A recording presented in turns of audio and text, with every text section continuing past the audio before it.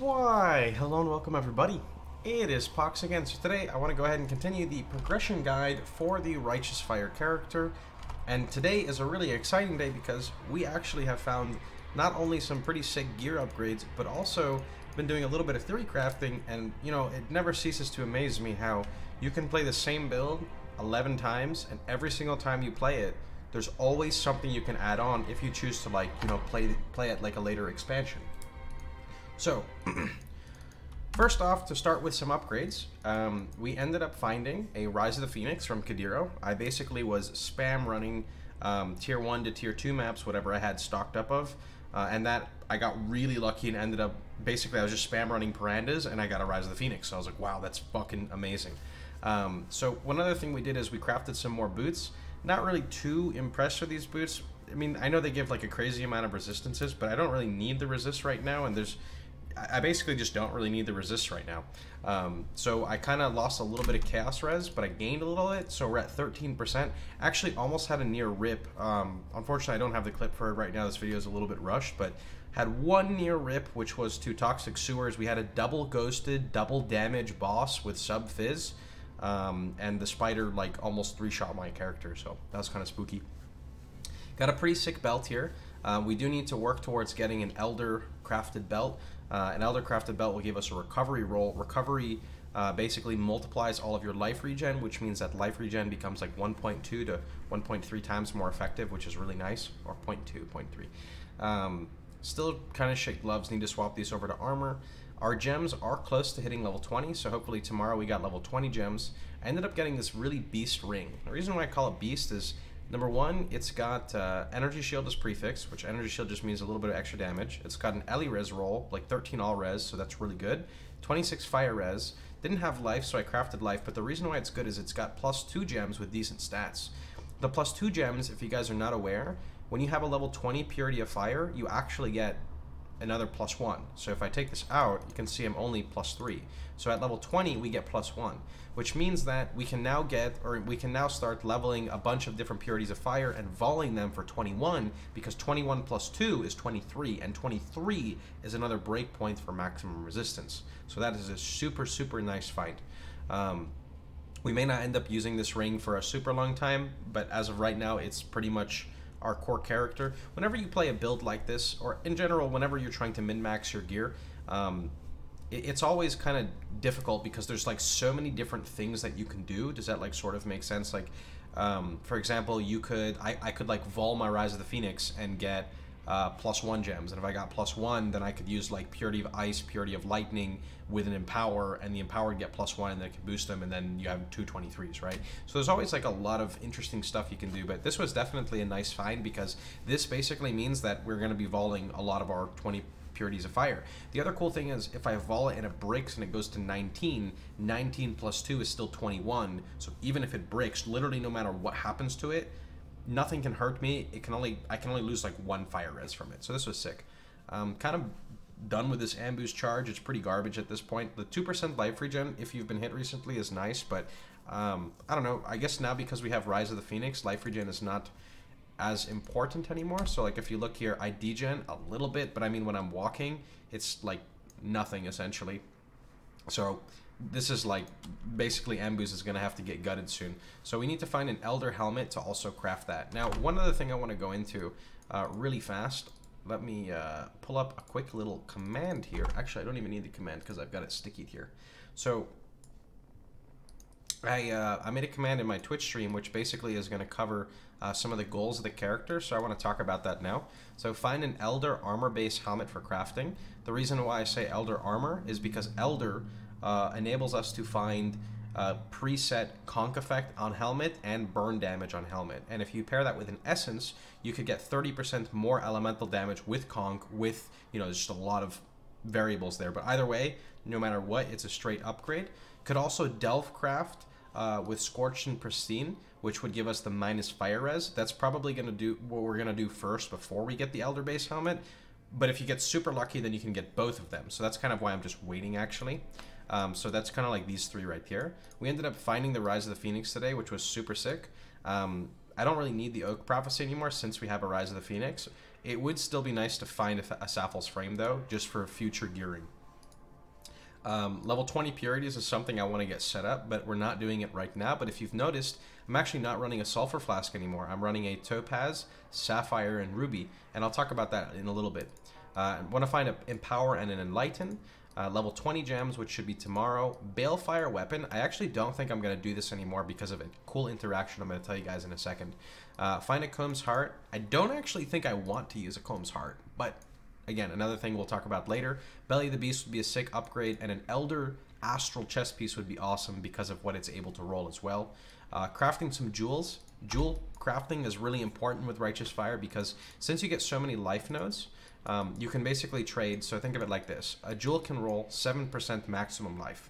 So say you have 7% life and like fire damage, or 7% life and burn damage, or 7% life and area damage, plus, you know, the potential other stats. In my opinion, it's totally worth losing 2 life nodes to get a strength node, which is a tiny bit of life, and a jewel, which would give you damage and life. So that's kind of like where we're at now at level 88. It's kind of like the min-maxing part where Crafter Jewel, remove life nodes, and then reallocate them back again. Stopping the degen with RF, it should probably happen tomorrow. Finding a Witchfire Brew is really cool because Witchfire will make us drop flammability, and we'll be able to essentially run a better version of kind of like, I think it's like a better version of flammability just because of the huge increased damage on it. I could be wrong though, but either way, we'd get Stibnite, which then allows targets to miss. Crafting a Marble Amulet is another big one. We're going to have to look at our maps to see what's there. And then Vol Righteous Fire. A lot of people told me to just Vol my, you know, like Vol a bunch of Righteous Fires.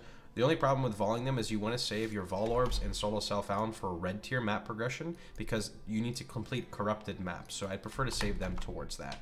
Now, to go over this unique interaction I was talking about, if you have been watching the series, and I'm going to link the playlist below as well, you'll know that I was talking about setting up a Stormbrand setup for Culling Strike and Onslaught. It actually works really well. So you use Stormbrand, Faster Casting, Onslaught Support, and Culling Strike. So our Stormbrand shoots out, hits targets periodically, right? Has a chance to, well, not has a chance to, will pretty much almost always cull because Righteous Fire is a degen. So once they get to that 10%, if Stormbrand ticks, it will cull it and then gives a chance to roll the Onslaught. Now, I decided to drop Shield Charge for now, and this is totally because of my playstyle. I've noticed that Shield Charge is actually really slow with where our current character is in terms of gear.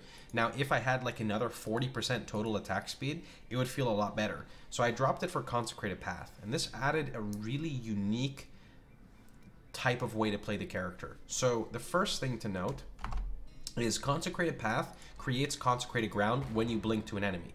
So I click, you know, right over here, I blink into the pack, I get Fortify, create Consecrated Ground on the floor. Sulfur Flask, usually, you know, you play Flask meta, so you hit all your flasks, you go, but your Sulfur Flask would be like down here. So it wouldn't really make sense. Like the Consecrated Ground is still good, but it's a bit more difficult to play opposed to Consecrated Path. You just click it and there's Consecrated Ground all the time.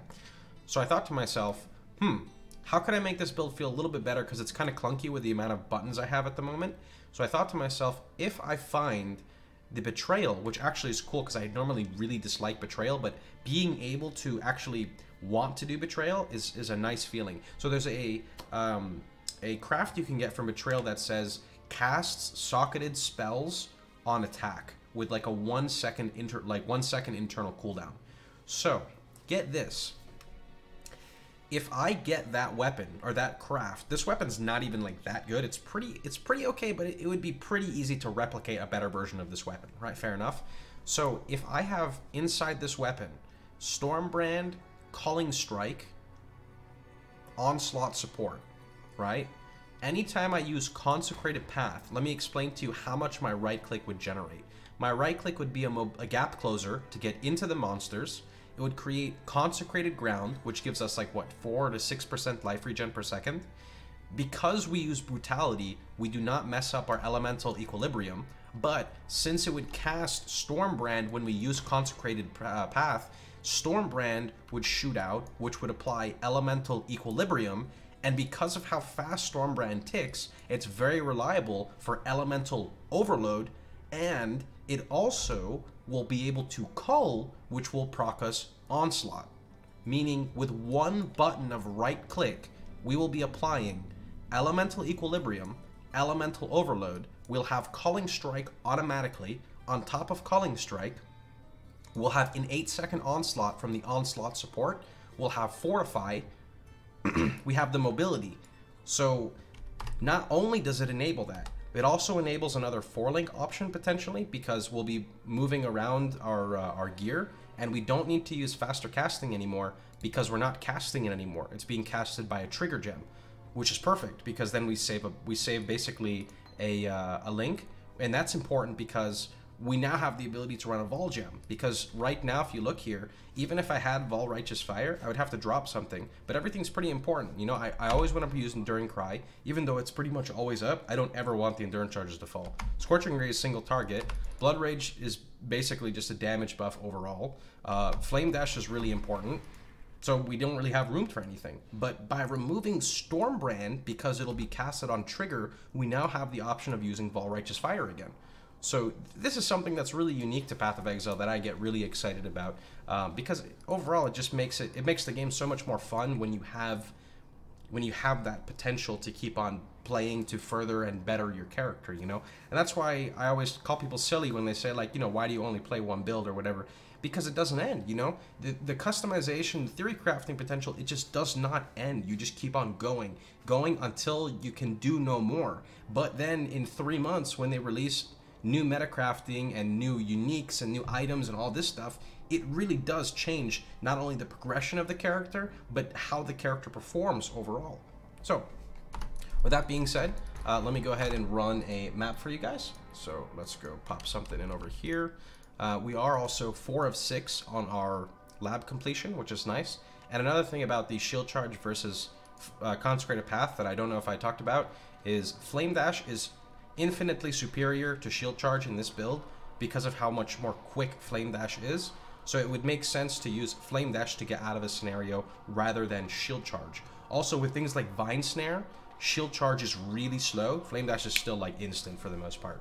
So I'm gonna go pop in like, I don't wanna do too high of maps right now because it's gonna like mess with the Atlas at the moment. So I can really only do like, here, I'll do like a shore for you guys. Okay, seems about good. So now we run Blood Rage, which is nice. So we're gonna pop, let's see, what do we have here? We've got Tormented Spirits, Turbo, extra damages, Lightning, we've got Beyond and Kadiro. So we're gonna do Blood Rage, Righteous Fire on, Flasks up. Oh, let me, see, this is the annoying part now is I still have to cast Stormbrand. But I'm telling you, once we don't have to cast Stormbrand anymore, ooh, it's gonna feel so nice.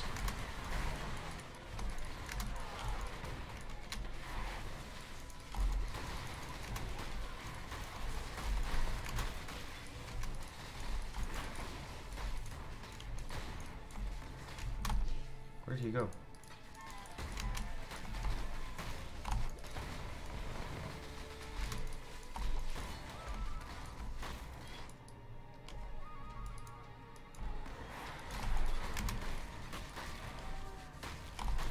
Chaos.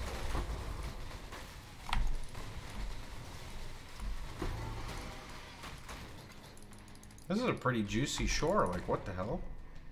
2 Beyond bosses like 5 minutes and like 10 seconds into the map. Keep hitting tab out of force of habit. Trying to stop hitting tab as much.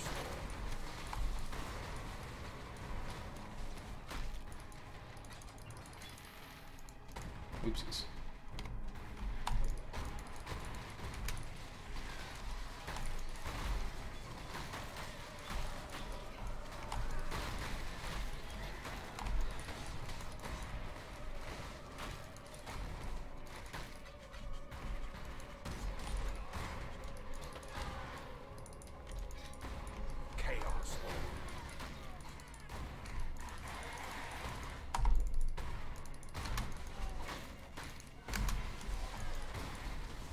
Lightning Mirage. No thanks. Can we get a petition to remove Lightning Mirage from the game?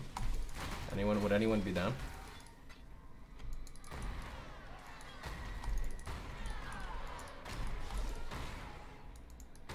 Alright, Ghost, fine. You get away this time, buddy.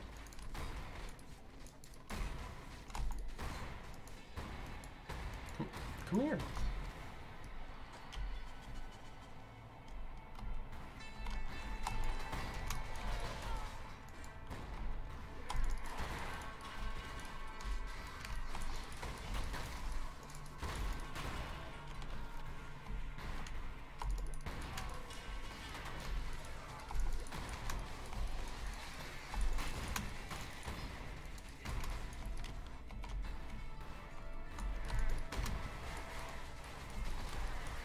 these otherworldly? Yeah, they are.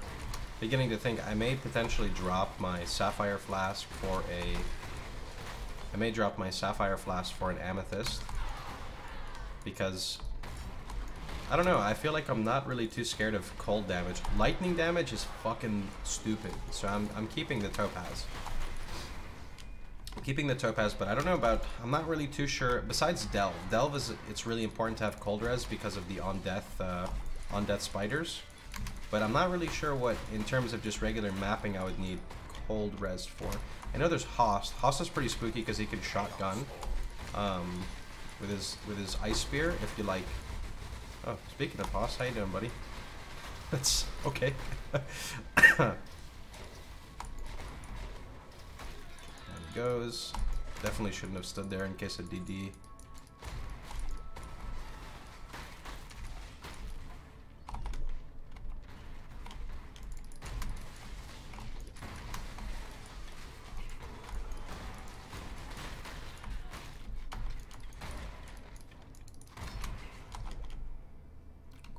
And then just right here is probably the last pack.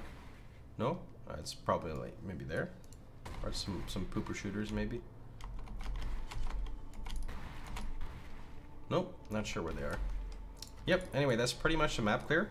Another thing to note is, what's going to be nice is, when our gems hit level 20, Righteous Fire gets another radius boost. Radius scales really well with area. So the reason why I haven't picked up area yet, like Amplify, is mainly just because I'm waiting for the max radius on Righteous Fire because it makes it quite a bit better for the Amplify itself.